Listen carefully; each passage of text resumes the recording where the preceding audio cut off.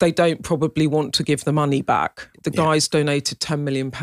Why it took the Prime Minister as long as it did to get to the point of saying it was racist, I think was a massive mistake. What I think really happened was Kemi Badenoch, who is the Equalities Minister and a black female MP and a cabinet minister, came out and said it was racist, but people deserve forgiveness. So what she was saying was, I want to say it was racist, but, you know, let's not cancel this guy. The Prime Minister then also condemned the comments as racist, right? So they've got themselves into a mess. When I talk to Conservatives, you know, they say Kemi Badenoch kind of broke the party line, and that was disruptive for the Prime Minister in terms of party management because he basically had to follow her. I think there's still now a live issue around whether they will have to give the money back. I spoke to a very senior Conservative about this that basically said, it's racist, it's not acceptable, we cannot take money from this man, we need to give the money back.